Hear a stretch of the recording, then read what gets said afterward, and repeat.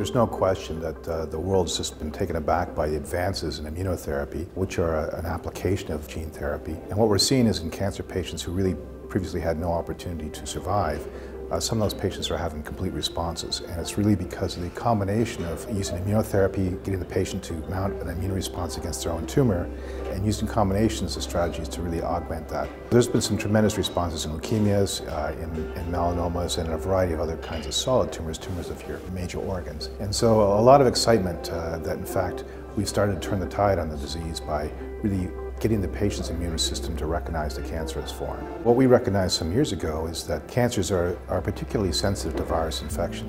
And that led us to try to develop virus therapeutics, viruses that replicate in cancers and destroy them but don't replicate in your normal tissues.